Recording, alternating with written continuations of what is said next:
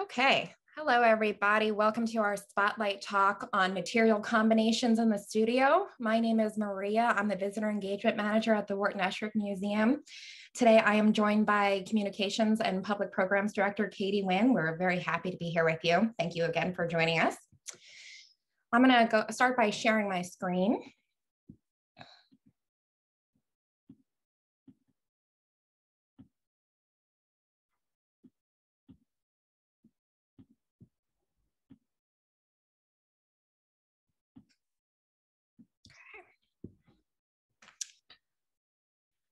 Okay, so the museum has been closed for the better part of the last year, and we recently announced plans to resume tours on June 3rd. We're very excited about that. Shameless plug, you can make a reservation on our website, wharton-esherick-museum.org. So while we're looking forward to that, we're also really looking forward to continuing with these virtual programs. In case you're not familiar with our spotlight talks, every month we have these very brief virtual talks where we take a closer look than we might otherwise be able to on a regular tour at a different piece or group of pieces in our collection. Previous talks, as well as other previous virtual programs, are available on our YouTube channel, and you can also view the past programs page of our website. Next month, we're going to focus that spotlight on some of Esherick's numerous models that are on view throughout the studio, so be sure to join us for that. And we will also have the next in our curator conversation series, a conversation between our Director of Curatorial Affairs and Strategic Partnerships, Emily Zilber, and Beth Goodrich, at the librarian at the American Craft Council, and that'll be on June 10th. Returning to today's program, should you have any questions while we're talking, go ahead and put them in the chat. Emily Zilber is here with us today, standing by to help answer them. And we've also set aside a few minutes at the end to address them. So if you'd prefer, you can just unmute yourself and shout them out then. We do ask that you please keep yourself muted until then because there is a lot to show you. But if you're comfortable, go ahead and turn your video on. I wanted to start by talking about the inspiration for today's program, our annual woodworking competition and exhibition. Every year since 1994, we've called on woodworkers from all over the world to submit their work based around a theme that Wharton would have done himself. So we've done lighting, we've done jewelry, cabinets, stools, you name it. This year, the theme was wood and ... asking people who are entering to combine wood with some other material. The exhibition can be viewed in its entirety on our website, wharton-esherick-museum.org/programs and exhibitions/wood-end. The first 3 prize winners' work will be on view in the visitor center at the museum as well, and that's what you see here. We've got first place Aspen Golan for partially draped cabinet combining wood, metal, and glass. Second place Christian Burchard for riff on a Donzo Ngoni combining wood and rawhide, which you will see from Esherick today. And third place Jason Turnage for factory low stool combining wood and metal, which I'm also going to show you a few examples of today. I encourage you to check out the recording from the virtual opening reception, which happened just a week ago today, to hear the artists speak about their pieces. That's on our YouTube channel. So the theme for this year's show came to be, as this was something that Wharton did throughout his career, combining wood with other materials. He was always experimenting with new materials and more often than not combining them with wood in some way. So just as he blended materials, he often blended the old and the new and the functional and the sculptural, and therefore his reasoning for blending materials seems to be some sort of combination, usually of functional and sculptural, and I will talk more about that as I get into a few examples. So I'm going to start by showing you a few specific examples from inside the studio, and then I'm going to hand it over to Katie, who's going to kind of zoom out and talk a little bit more about the spaces and the buildings as a whole. Of course, he combined materials for functional purposes to upholster chairs, among other reasons. Take a look at these two. Now, when you first look at them, they probably don't seem terribly similar. They use different materials, of course. We have maple for the Hessian Hills chair on the left, and hickory and oak for the hammer handle chair on the right. The Hessian Hills chair combines wood and rawhide, while the hammer handle chair combines wood with painted canvas belting. They obviously differ in design and quite a bit in construction. When you take a closer look at them, they actually have more in common than you might think. Interestingly enough, both served at some point as a form of currency. The Hessian Hills chair you're looking at is a prototype for a student and teacher chair for the Hessian Hills School, a progressive type school in New York. And the chairs were exchanged for his daughter Mary's tuition. The hammer handle chair served a similar purpose. It was tuition for his daughter Ruth's apprenticeship at the Hedgerow Theatre School.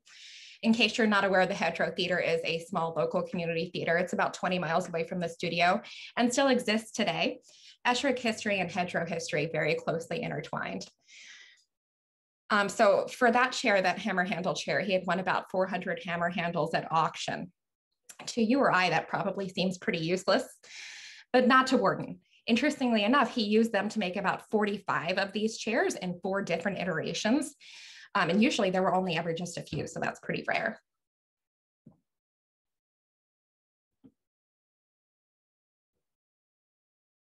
Moving along, ample examples of wood and metal, as I mentioned, just as we see in the woodworking exhibition this year, arguably the most notable of which being the flat top desk, this one you're looking at here. What you're looking at is a 1929 piece, so really nicely coincides with his burgeoning interest in German Expressionism with that kind of triangular form it's got. As you'll note from my caption, the "and" comes in at the top. It's aluminum, which at that time had just become commercially viable. Esherick never shied away from a challenge. He was always going to experiment even with new things. He would, of course, find that aluminum wasn't really cutting it from a functional perspective. I don't know about you, I can't really imagine having a metal desk. So he opted for wood instead. He explained that wood was, quote, warmer. I love how he combines the old and the new here and how his work kind of keeps evolving. That original aluminum didn't go to waste, though. It ended up getting recycled into things like light poles. There's one hanging right over the desk in the studio today. So then we have that 1962 wooden top that he replaced the original aluminum top with, and this is what the desk looks like now.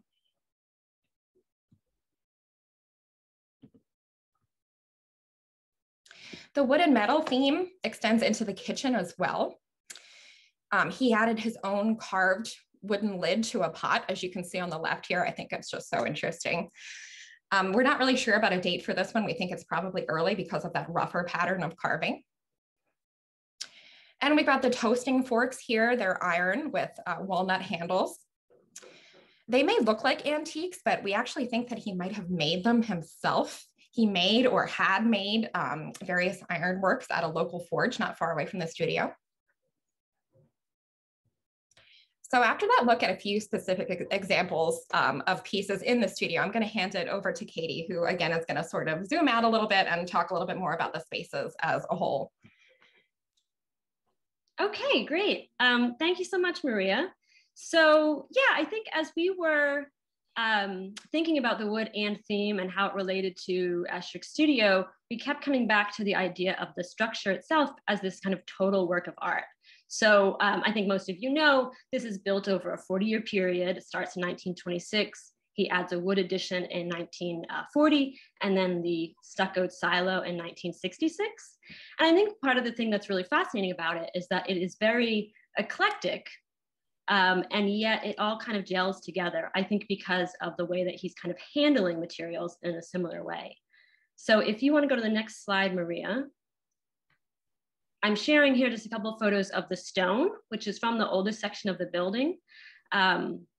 He was definitely being very resourceful in the earliest period of the studio. He was, you know, working on the cheap and using what he could get a hold of. But I think at the same time, he was being very thoughtful and very careful about the materials that he was using. And he was able to sort of find the value in these materials that maybe weren't necessarily expensive.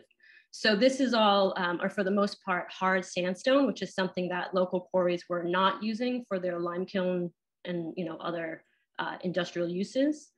And so he specifically chose these stones, and he would arrange them in a very particular way. So for example, near the front door, which is the blue door that we're looking at here, he would choose ones that had sort of a plum color to them. He would even choose the more natural sides to face out. so that you would actually be able to enjoy and experience them. If it had a really straight kind of industrial cut side, that would be hidden inside the wall. And then if you go to the next slide, Maria, this resourcefulness and this approach to kind of gathering materials from different places, bringing them together, definitely followed through inside the studio as well.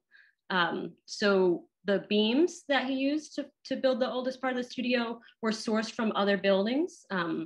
They are like hand-hewn, you know, beams from the 1700s, from old barns and mills. And the north window, which is this nice, I guess you could say it's like a frosted or textured glass window, is also from a previous structure. So he was able to source that and kind of pull them all together.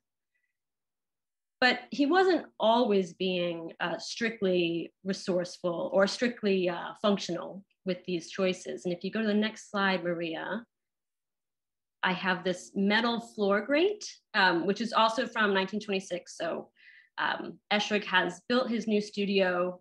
It has packed earth floor on one section and wood on the other. And there's a little bit of venting, of sort of moving air around under the floor. And rather than using something entirely, you know, standard, he took a wood box and went down to a local foundry and drew this grate into the casting sand. So essentially you have a box of sand, and anywhere that gets impressed is going to be where that liquid metal flows.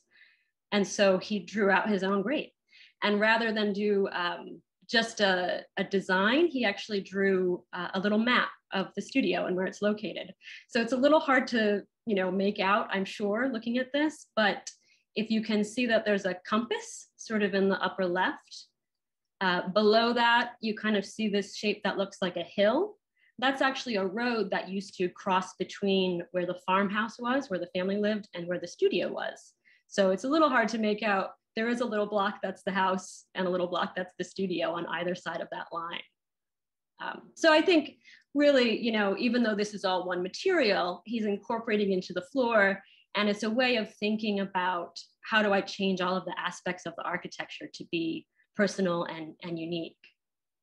And then in the next slide, I'm showing a kind of a different take on that, where when Esherick added his 1940 addition, so he had his earliest stone portion, he adds this wood addition. And when he does that, there's this great opportunity to combine the stone and the wood. So on the left is the dining room in 1947.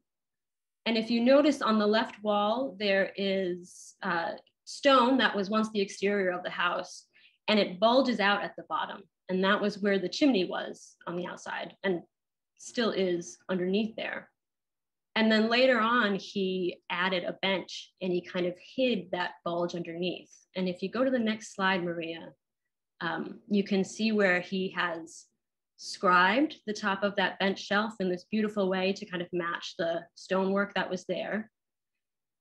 And then that actually lifts off. So he has storage behind there. It's actually Esherick's liquor cabinet is the space, if you could lift that off. And then in the next slide, I'll show that there's also storage underneath as well. So very much like a sailboat, right? This is something that he is drawing from a lot, that kind of smart storage spaces that you see in places like sailboats. And under here, I tried to take a picture because this is something we never get to show on tours because we'd have to crawl under the table together. But you can see under there as well how about half of that storage space is actually taken up by the stone, and he had to kind of incorporate those two pieces together. And then let's go to the next slide, Maria. So I'm showing here just sort of a collection of spaces because I think that in addition to this sort of eclectic use of materials, for example, on the left, there's a photo of the bedroom and it has this material called celotex, which is like a crushed or like a sugarcane fiber that's mixed with an adhesive. And then on the right, you have the kitchen, which has this plaster painted wall. So you can see where like he's pulling all these different materials together. It's almost like every room has a different kind of ensemble of materials. But he is also, I think, making some really interesting choices where he doesn't do a lot of hiding of materials.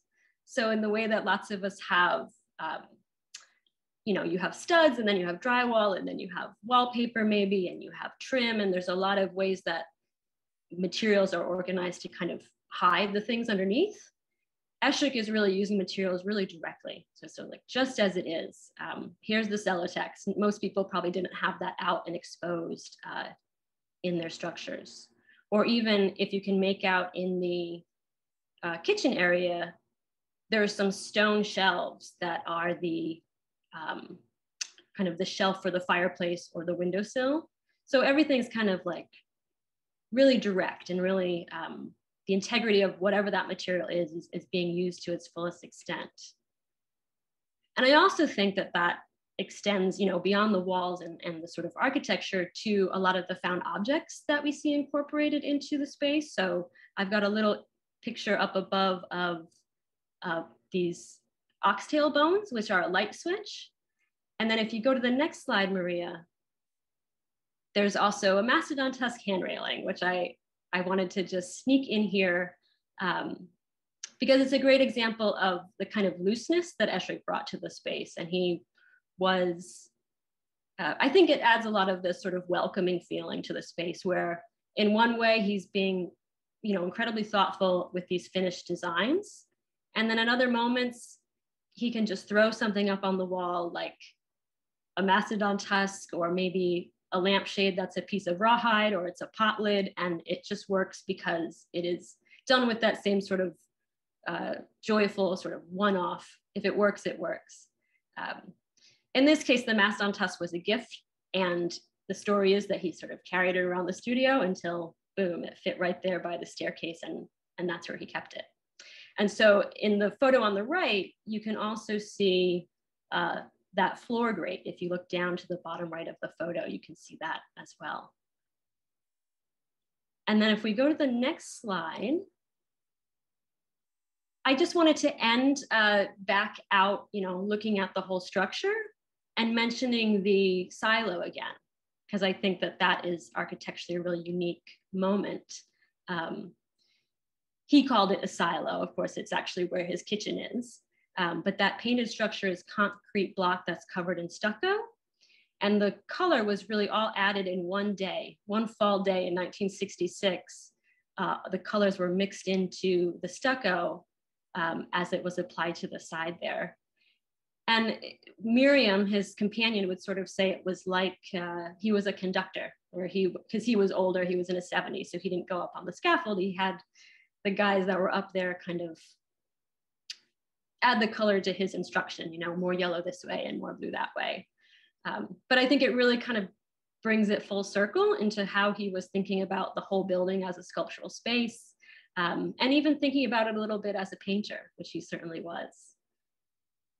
So with that, I actually do have one last slide in there, just to mention our artist in residence, Roberta Massich. She is a ceramic artist who has been working over the last year to make works in response to Esherick Studio. So these pieces are going to be on display when we reopen. And so we're really excited that we'll continue to have these dialogues between different materials happening in the studio. And with that, I think we should open it up to questions. We really crammed a lot in today. So I'd love to hear if anybody has any comments or things they're curious about that we talked about. You can put it in the chat, or if you like, you can just unmute yourself and chime in.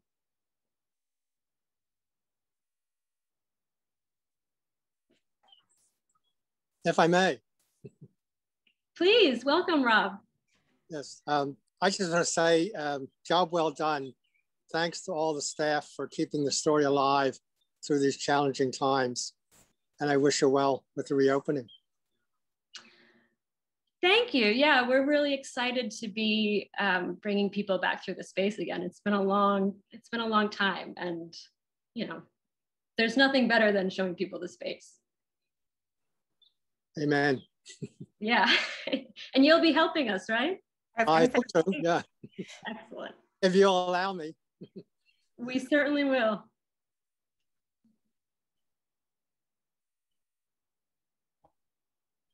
And are there any other comments or questions about the space? We are going to be reopening on June 3rd by reservation, of course. That's nothing new for us. Yeah.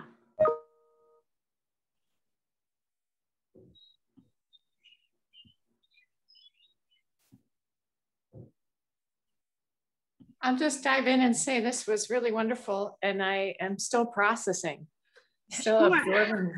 I'm still thinking about the stones being, with the rough sides being on the outside and the smooth sides being on the inside. Well, just everything, every image that you had is so rich and full of so many dimensions. And then I thought, imagine spending your life just responding to your muse in this way without any, I mean, just being able to spend sort of every hour of every day. And imagine the hours required to hand build your own home in that way. It's amazing. It's really mind-boggling.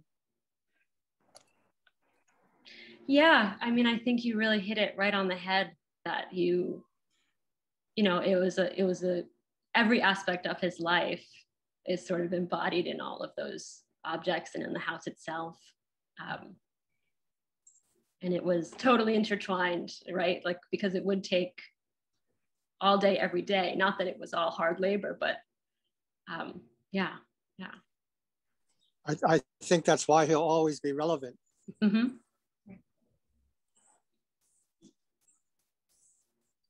Absolutely, yeah. I mean, I was so excited to pull this particular spotlight together because I felt like there's so many ways about how he handles materials that feel super relevant today to artists continuing to make, and to people like Roberta Masich coming in and responding to the space. So,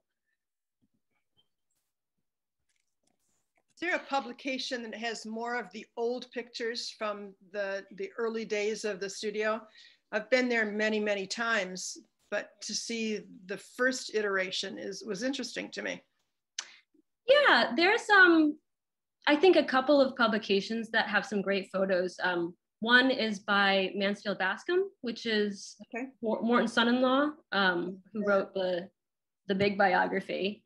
And then there's also one called Birth of the American Modern that has a lot of archival information in it.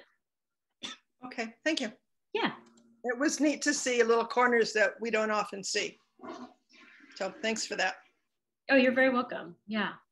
I see a question in the chat, a good one. Where would someone procure a mastodon tusk? That is a good question. It was found by the son of a friend while he was mining in Alaska. So. I don't think you're allowed to just keep it anymore, so. Those were different times. Yeah, I wouldn't recommend it. Well, thank you all for joining us. I know it's a quick, wonderful way to spend your lunch, right? Yes, thank you. Yeah, thank you all. If you want to say a goodbye as you sign off, you're welcome to do that. And we hope you'll join us for the next one, and that you'll make your plans to come visit us in person. Do you know what the subject of the next one will be? Is it about models, Maria? Yes. Yes. Okay. And the one after that, have you planned ahead? I'm sure you have, but. Yeah, we have a few coming down the pike. The next one, right, is about the models and the maquettes you see around the studio. That'll be on June 22nd. Yeah. Sorry, I don't think I mentioned that. I know we're doing one about this wonderful print of Barnegat Bay and some other kind of beach themes later in the summer. Yeah. There's some great ones coming down the pike for sure. Okay. I've also dropped the link to the Wood End show in the chat in case people want to go right from here to explore it. Check it out for sure. Yeah. Yep. Thank you. All right. Thank you all so much for coming. Thank you. Thank you. Take care. Enjoy the Thank you day. very much.